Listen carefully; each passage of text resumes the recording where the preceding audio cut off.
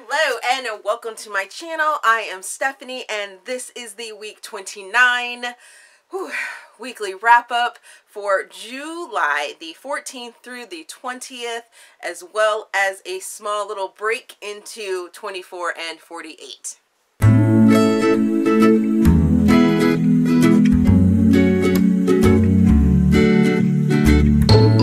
As I said, this is the week 29 weekly wrap up for July the 14th through the 20th, and this is where I go through all of the books that I read last week, and I am also participating currently in 24 and 48 Readathon, which is a readathon to try and read for 24 hours out of 48, and I'm in the middle of it. Had a timer malfunction last night, super late.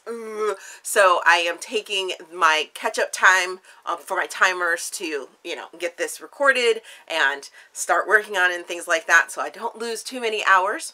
I am doing extremely well on it. I'm super excited about that. But let's talk about what I read last week.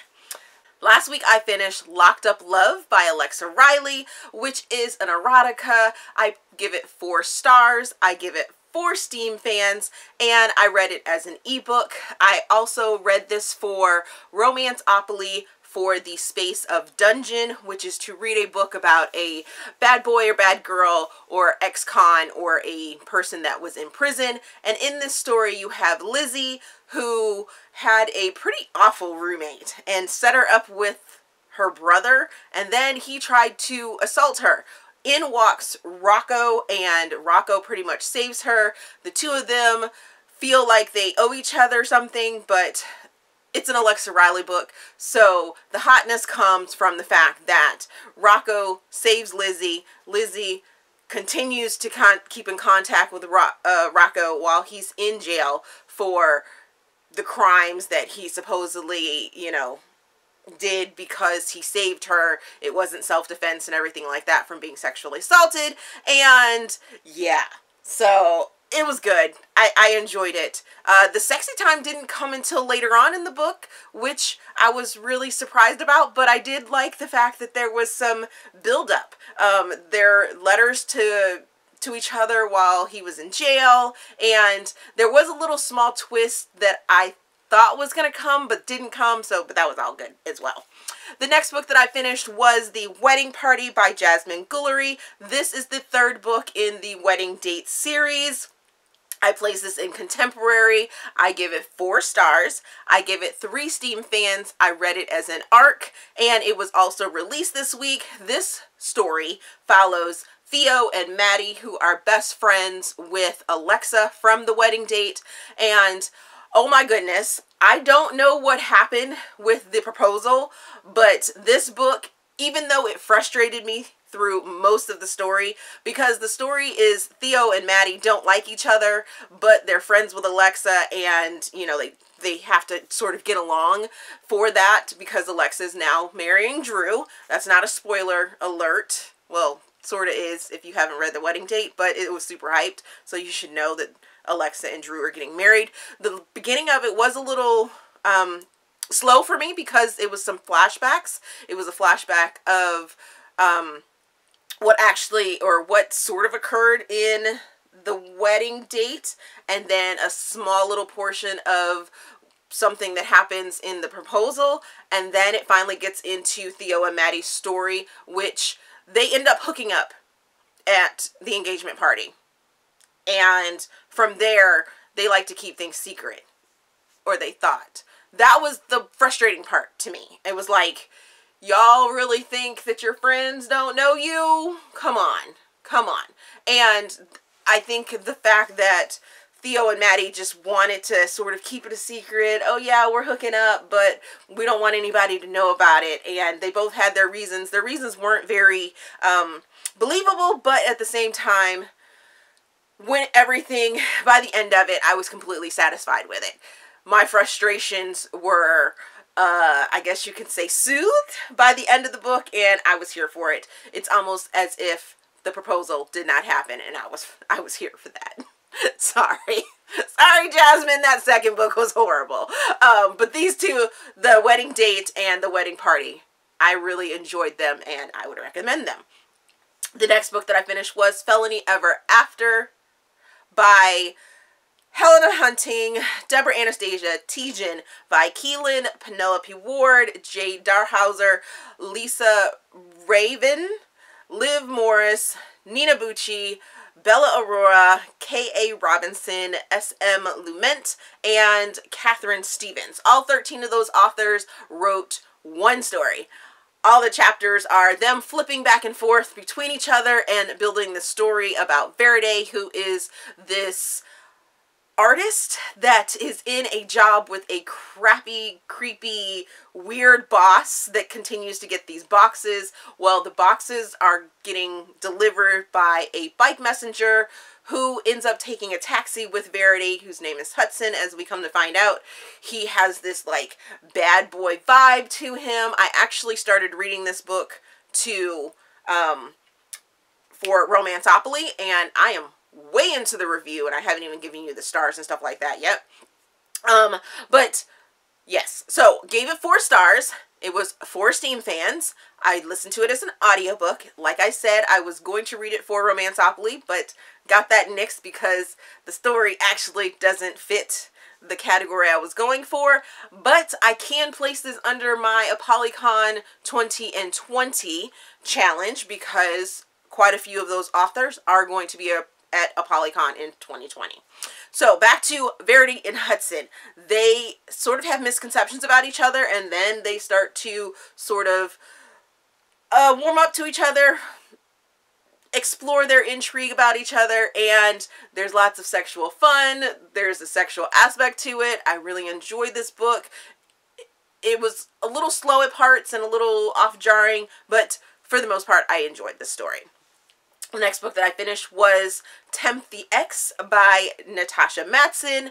I place this in rom-com. I give it 4 stars. I give it 3 Steam fans, and I listened to it on the podcast of Read Me Romance. And this story follows Danny and John, and Danny ends up allowing her friends to convince her that she's in college and she needs to sow her wild oats and get rid of her boyfriend that she absolutely loves, John, and just be done with him. Just do it. Get rid of him. So what does Danny do? She takes the advice of her horrible friends. I now understand why so many authors don't write friends into stories, because some friends don't give you good advice. They don't. If you're happy with your relationship, why break it and try and, you know, go out and do something new? Ugh, so annoying. But Danny starts going out to parties and things like that. John is still heartbroken over their breakup, and his friends are like, dude, just let it go. It's okay if she doesn't want you. Go get under someone new. But at the same time, he does have a friend that sides with him and is like, okay, I understand your plight. Let's try and get your girl back in these weird, strange ways. Things don't go as completely planned on John's part, and same with Danny. She is starting to understand that those friends may not have had her best intentions in the works, and the two of them, it's sweet, it's cute. There is a little bit of sexy time in it. For the Read Me Romance podcast, I'm surprised there wasn't more sexy time, but that is the best thing about the podcast, is that you never know what you're really going to get with the short stories that they're providing us, and I liked that there wasn't as much smut as there has been in the past. It was a sweet, fun, sexy story that was, you know, on par. Enjoyed it. The next book that I read was Forever Jack, which is Eversay #2 by Natasha Boyd. I place this in contemporary. I give this book 4 stars. I give it 3 Steam fans, and I listened to it on audiobook for the 24 and 48 readathon. This story completes Jack and Carrie Ann's story, and I sort of got what I was craving that I missed in Eversay, and I got Jack's side of the story. I got his sort of feelings about all the actions that were going on. This starts a couple months after the revelations from the end of Eversay, so I don't want to say too much about it, so I don't give away any spoilers if you find that you want to go out and pick up this duet. But as a full story, it does come full circle, and I did enjoy knowing his part as well as Carrie Ann's part. She did not seem as whiny and needy as she did in Eversay, so I appreciated that as well. The next book that I finished was Misadventures of a Rookie by Toni Aleo, and I place this in contemporary. I give it 4 stars. I give it 4 Steam fans, and I listened to it on audiobook for 24 in 48. Also for my romance genre-a-thon, readathon that I'm doing all year long, this month's theme is sports romance. And in this story, you have Gus, who is a rookie on a farm league hockey team, and one of the skate bunnies, I think they're called, or skate girls that go out and pick up the hats and things like that off the ice during a game. He finds her very attractive and intriguing. He's not known for wanting a commitment. He's known as Gus the Bus, and he goes through girls like there's no business. He self-proclaims himself as, you know, a one-night stand kind of guy, a one and done, you only get me once type thing. But when he sees Bo and is intrigued by Bo, he's like, I need to know more about her. Well, Bo has some secrets of her own. She is super smart. She had to turn down a scholarship because of some things that happened to her. And she has this bad taste in her mouth about hockey players because the last hockey player that she was involved with did her wrong. So to get involved with Gus was like a no-go for her. And I really enjoyed the story. I love the banter between them. It was super sexy. The sexual tension and sexual chemistry was just right there from the start, and I really, really enjoyed it. The last book that I read last week was Rafe, a Buff Male Nanny by Rebekah Weatherspoon. I placed this in interracial contemporary. I give it 4.5 stars. I give it 4 Steam fans. I listened to it on audiobook, and I listened to it for 24 and 48. Also as an author of color. Oh my goodness. I have been hearing about this book for so long, and everybody's like, you gotta read it, you gotta read it. I'm so in love with Rebekah right now. I'm like, I need to have more. I've been following her on Twitter, and she is slaying the colored hair game at Raw right now, and I'm like, I'm here for it. And then I read this book and I was like, yes, yes. So Rafe is a white guy that's a ginger. I love that aspect of it. But that ginger has a whole bunch of spice and color in his life from his dad and his stepmom and everything like that. But he has been a male nanny for a while. Well, Sloane ends up getting into a bit of a pickle when her current nanny, little turd, decides to leave her twin girls alone, and she is in need of a new nanny. So someone from her hospital, she's a prodigy cardiologist, and totally giving me Maggie vibes from Grey's Anatomy. That was the person that I pictured for Sloane, was Maggie. And that brings up a whole nother story, but I was here for it. I was so here for it. I was like, yes, yes, yes, yes. For the ginger, for Rafe, I couldn't put a face on him or celebrity, but whew, yes. So Sloane calls Rafe.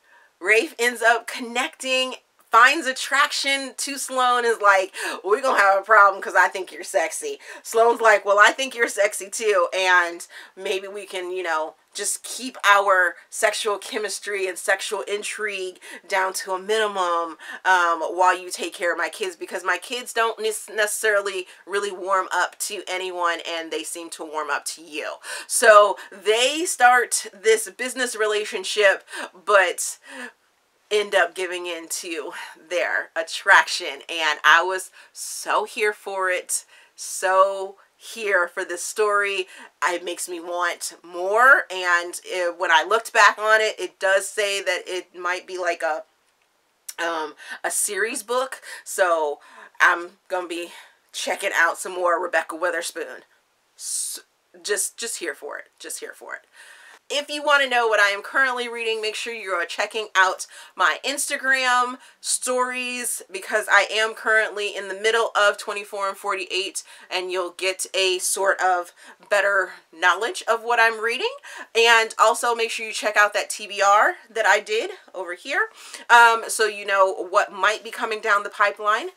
Whew. So that is the video. Have you read any of the books that I read last week? Are you participating in 24 and 48? If so, let me know down in the comments. Let's discuss. Let me know what you thought about those books as well. As always, if you enjoyed this video, please give me a big thumbs up and subscribe to the channel. Also, there is a feedback form down in the description box so you guys can help me improve my channel. Don't forget to share with your friends my channel as well. Thank you for watching, and we will see you guys later.